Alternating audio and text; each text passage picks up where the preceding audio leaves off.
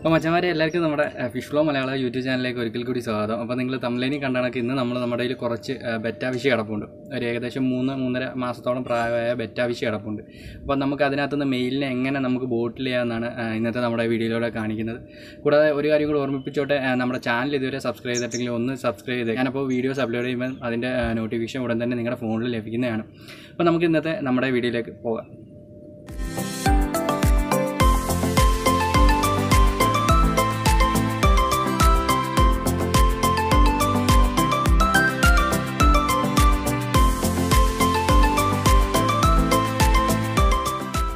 ഇതാണ് നമ്മൾ ബോട്ടിൽ ചെയ്യാൻ പോകുന്ന ഫൈറ്റർ ഫിഷ്. ഇവർ ഇതിനകത്ത് കിടന്ന് വൈറ്റ് ചെയ്യുന്നതൊക്കെ കാണാൻ പറ്റും.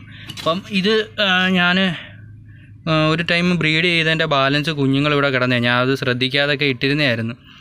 അപ്പം ഞാൻ അവരെ ഇറക്കി ഗപ്പിയുടെ കൂടെ വിടുകയുണ്ടായി. അപ്പോൾ അവർ ഇതിനകത്ത് കിടന്നങ്ങ് വലുതായാണ്. ഞാൻ വലുതായിട്ട് ഫുഡൊന്നും ഇവർക്ക് കൊടുത്തിട്ടുണ്ടായിരുന്നില്ല. ഞാൻ ഗപ്പിക്ക് കൊടുക്കുന്ന ആ പെല്ലറ്റ് തന്നെ ഇതിനകത്ത് ഇട്ടുകൊണ്ടിരുന്നത്. അപ്പം ഇതിനകത്ത് ഇതൊക്കെ ഫീമെയിൽ എഗ്ഗൊക്കെ ആയി കിടക്കുന്നത്. അപ്പം ഗപ്പിക്ക് കൊടുക്കുന്ന ഫ്ലേക്സും അതുപോലെ തന്നെ പ്രിൻസുവിനൊക്കെ തിന്ന് ഇതിനകത്ത് കിടന്നവരങ്ങ് സൈസായാണ്. അപ്പോൾ നമുക്ക് എന്തായാലും ഇവരെ ബോട്ടിലോട്ട് മാറ്റാം. ഇവരെ ഓരോന്നിനായിട്ട് പിടിച്ചിട്ട് നമുക്ക് ബോട്ടിലോട്ട് മാറ്റാം. അപ്പോൾ നമ്മുടെ ബെറ്റാഫിഷ് ടാങ്കിൽ കിടക്കുന്നതൊക്കെ കണ്ടു. ഇനി നമുക്ക് അവരെ ബോട്ടിൽ ചെയ്യാനുള്ള ഏത് ബോട്ടിൽ എടുക്കാം, എങ്ങനെ അവരെ ബോട്ടിൽ ചെയ്യാൻ നോക്കാം. അപ്പം ഞാൻ ആ ബോട്ടിൽ ചെയ്യാൻ പോകുന്നത് നമ്മുടെ ഇതിനകത്തെ മിനറൽ വാട്ടറിൻ്റെ കുപ്പിയിലാണ്. വെള്ളം കുടിച്ചിട്ട് വഴിയരികി കിടക്കുന്ന കുപ്പികളൊക്കെ അങ്ങനെയാണ് കളക്ട് ചെയ്തെടുത്തുകൊണ്ട് വരുന്നത്.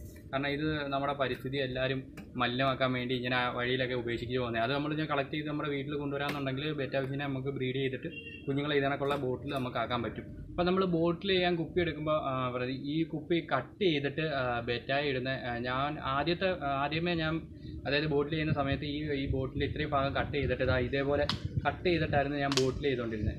അപ്പോൾ ഇങ്ങനെ ചെയ്യുമ്പോൾ കുറേ പോരായ്മകളുണ്ട്. അപ്പോൾ അത് പരിഹരിക്കാൻ വേണ്ടി നമ്മളിത് കട്ട് ചെയ്യാതെ ഇതേ കണക്ക് നോർമലായിട്ട് നമുക്ക് മീനെ ഇതിനകത്തിട്ട് ബോട്ടിൽ ചെയ്യാവുന്നതാണ്.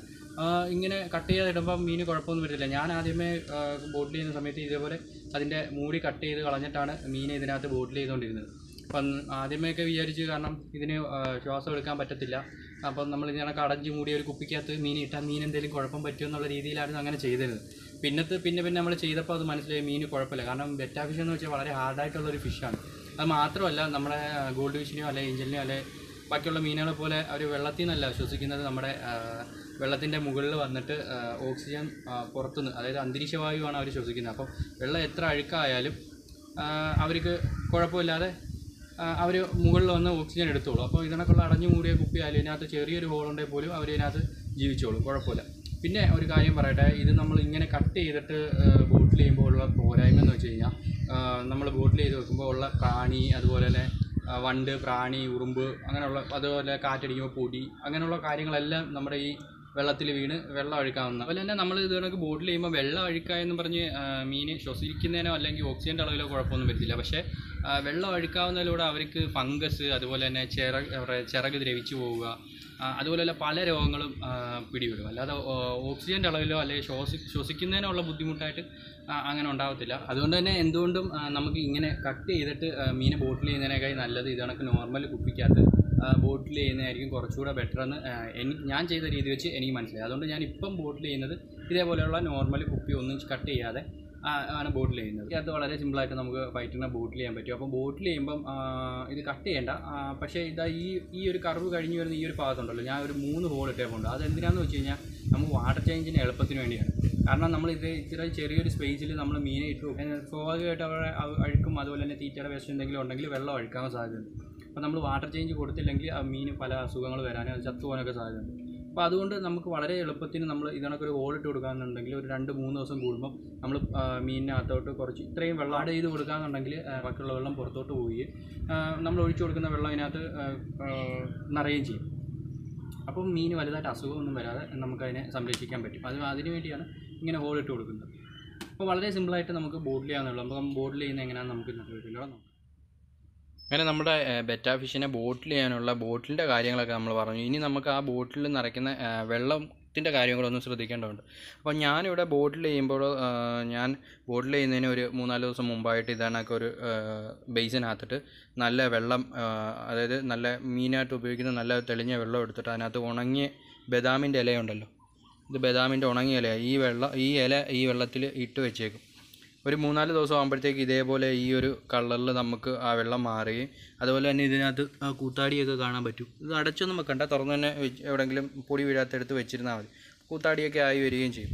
അപ്പോൾ ഈ വെള്ളമാണ് ഞാൻ ഫിഷിനെ ബോട്ടിൽ ചെയ്യാൻ നേരത്ത് ഉപയോഗിക്കുന്നത്.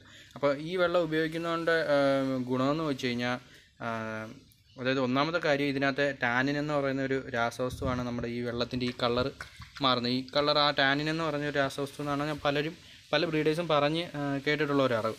അപ്പോൾ അത് നമ്മുടെ ബെറ്റാഫിഷിൻ്റെ ഹെൽത്തിനും അതുപോലെ തന്നെ അവരുടെ ബ്രീഡിങ്ങിനും അതുപോലെ തന്നെ നല്ല ആക്റ്റീവായിട്ടിരിക്കാനൊക്കെ സഹായിക്കും. പിന്നെ അടുത്തൊരു കാര്യമെന്ന് വെച്ച് കഴിഞ്ഞാൽ, ഈ ഒരു ഡാർക്ക് വെള്ളത്തിൽ നമ്മൾ ബോട്ടിൽ ചെയ്യുമ്പോൾ അവരുടെ കളറിനും പല വ്യത്യാസവും വരുന്നതായിട്ട് നമുക്ക് കാണാൻ പറ്റിയിട്ടുണ്ട്. കാരണം തെളിഞ്ഞ വെള്ളത്തിൽ കിടക്കുന്നതും അതേപോലെ ഈ വെള്ളത്തിൽ ഇതൊക്കെയാണ് അവരൊരു നാച്ചുറൽ ഹാബിറ്റാറ്റ് എന്ന് പറയുന്നത്. ഫൈറ്ററിൻ്റെ ഒക്കെ ഒരു നാച്ചുറൽ ഹാബിറ്റാറ്റ് എന്ന് പറയുന്നത് ഇതേപോലത്തുള്ള വെള്ളമാണ്. അല്ലാതെ കണ്ണീര് പോലത്തെ വെള്ളത്തിലല്ല ഈ ബെറ്റാ ഫിഷ് നാച്ചുറലായിട്ട് വളർക്കുന്നത്. ഇതിനൊക്കെ കരിയില അങ്ങനെയുള്ള കിടക്കുന്ന സ്ഥലത്തിലാണ് നമ്മൾ ബെറ്റാ ഫിഷിനെ കൂടുതലായിട്ടും വൈൽഡായിട്ട് കണ്ടിട്ടുള്ളത്. അപ്പോൾ ഇതൊക്കെ അവരുടെ നാച്ചുറൽ ഹാബിറ്റാറ്റാണ്. അപ്പോൾ ഈ വെള്ളത്തിലൊക്കെ ഇടാമെന്നുണ്ടെങ്കിൽ അവരുടെ കളറിന് നല്ല ഒരു ഇമ്പ്രൂവ്മെൻറ്റ് ഉണ്ടാകുന്നത്. നല്ല ഡാർക്ക് കളർ, സോളിഡ് കളറൊക്കെ ആണെങ്കിൽ നല്ല ഡാർക്ക് കളറായിട്ട് വരുന്നതൊക്കെ കണ്ടിട്ടുണ്ട്. അപ്പം രണ്ടാമത്തെ കാര്യം അതാണ്. പിന്നെ മൂന്നാമത്തെ കാര്യം എന്ന് വെച്ച് കഴിഞ്ഞാൽ, എൻ്റെ ഒരു ഇതിൽ നിന്ന് ഞാൻ പറയുകയാണ്. കാരണം നമ്മൾ ബോട്ടിൽ ചെയ്യുമ്പോൾ തെളിഞ്ഞ വെള്ളത്തിലും ഈ വെള്ളത്തിലും ബോട്ടിൽ ചെയ്യുമ്പോൾ നല്ല വ്യത്യാസം കണ്ടിട്ടുണ്ട്. കാരണം എന്ന് വെച്ച് കഴിഞ്ഞാൽ, തെളിഞ്ഞ വെള്ളത്തിൽ നമ്മൾ ബോട്ടിൽ ചെയ്ത് കഴിഞ്ഞ് ഒരു 2-3 ദിവസം കഴിയുമ്പോഴത്തേക്ക് ആ വെള്ളം ഒന്ന് കലങ്ങി ഒരു ചെറിയൊരു കലക്കൽ പോലെ, അതേപോലെ സ്മെല്ലും വരുന്നതായിട്ട് എനിക്ക് തോന്നിയിട്ടുണ്ട്. പക്ഷേ ഈ വെള്ളത്തിൽ നമ്മൾ ബോട്ടിൽ ചെയ്യുമ്പോൾ നമ്മൾ ഈ മീനിൻ്റെ വേസ്റ്റ് ആയാലും എന്തുമായാലും അതിൻ്റെ താഴെ, അതായത് ആ കുപ്പിയുടെ താഴെ തട്ടിൽ അങ്ങ് അടിഞ്ഞുകൂടുകയും അതുപോലെ തന്നെ വലുതായിട്ട് വാട വരുത്തുമില്ല. അതായത് വെള്ളത്തിൻ്റെ വേസ്റ്റിൻ്റെ വാട വരുത്തുമില്ല. വെള്ളം നല്ല പക്ക ക്ലിയറായിട്ട്, അതായത് ഈ കളർ വ്യത്യാസം ഉണ്ടെങ്കിലും പക്ക ക്ലിയറായിട്ട് കിടക്കുന്നതായിട്ട് എനിക്ക് തോന്നിയിട്ടുണ്ട്. അതുകൊണ്ട് തന്നെ ഞാൻ ഈ വെള്ളമാണ് നമ്മുടെ ബെറ്റാസിനെ അതായത് ബോട്ടിൽ ചെയ്യുമ്പോൾ ഉപയോഗിക്കാറുള്ളത്. പിന്നെ ഒരു കാര്യമെന്ന് വെച്ച് കഴിഞ്ഞാൽ, നമ്മൾ ഈ വെള്ളം പിടിച്ച് വെക്കുന്ന സമയത്ത് ഇതിനകത്തോട്ട് കുറച്ച് കല്ലുപ്പ് ഇട്ട് വെക്കാം. ഞാൻ ഇതിനകത്ത് നേരത്തെ ഇട്ട് വെച്ചിട്ടുണ്ടായിരുന്നു, അതുകൊണ്ട് ഇപ്പോൾ ഇടുന്നില്ല. അപ്പോൾ നേരത്തെ കുറച്ച് ഏകദേശം കല്ലുപ്പ്, അധികം വേണ്ട, എന്നിരുന്നാൽ തന്നെ ഏകദേശം ഇത്രത്തോളമൊക്കെ കല്ലുപ്പ് ഇട്ട് വെക്കാമെന്നുണ്ടെങ്കിൽ നല്ലതായിരിക്കും. അതല്ലെങ്കിൽ നമുക്ക് ബോട്ടിൽ ചെയ്യുന്ന സമയത്ത് ആ ബോട്ടിലോട്ട് ഒരു 3-4 തരി കല്ലുപ്പ് ഇട്ട് വെച്ചിരുന്നാലും. ഉപ്പിടുന്നതെന്ന് വെച്ച് കഴിഞ്ഞാൽ നമ്മുടെ ബെറ്റാ ഫിഷിന് വെള്ളത്തിൽ നിന്ന് ഫംഗസോ അതേപോലെ മറ്റസുഖങ്ങളിൽ നിന്ന് തടയാൻ വേണ്ടിയാണ് നമ്മൾ ഉപ്പിട്ട് വെക്കുന്നത്. അത് ഉപ്പിടുന്നതുകൊണ്ട് അവർക്ക് വലുതായിട്ട് ദോഷങ്ങളൊന്നും വരത്തില്ല. അതുകൊണ്ട് ഗുണമേ ഉണ്ടാകത്തുള്ളൂ. അവർക്ക് ദേഹത്ത് ഫംഗൽ ഇൻഫെക്ഷൻ ഒന്നും വരാതെ ഈ ഉപ്പ് സഹായിക്കും. അപ്പോൾ നമുക്കിനി അവരെ ബോട്ടിൽ ചെയ്യുന്നത് എങ്ങനെയാണെന്ന് നോക്കാം. അപ്പോൾ നമ്മൾ ടാങ്കിൽ നിന്ന് ഇതിനൊക്കെ ഒരു നെറ്റ് വെച്ചിട്ട് നമുക്ക് മെയിലിനെയും ഫീമെയിലിനെയും പെട്ടെന്ന് തന്നെ ഐഡൻറ്റിഫൈ ചെയ്യാൻ പറ്റും. മെയിലിന് ഏകദേശം നല്ല കണക്ക് ചിറകൊക്കെ കിളിച്ചിട്ടുണ്ടായിരിക്കും. അപ്പോൾ അവരെ നമുക്ക് മെയിലിനായിട്ട് മാത്രം ക്യാച്ച് ചെയ്തിട്ട് നമ്മൾ നേരത്തെ പറഞ്ഞ ബദാമിൻ്റെ വെള്ളം നിറച്ച് വെച്ച കുപ്പിയിലേക്ക് ഇത് കണക്ക് നമുക്ക് ഓരോ മെയിലിനായിട്ട് ഇട്ട് കൊടുക്കാം.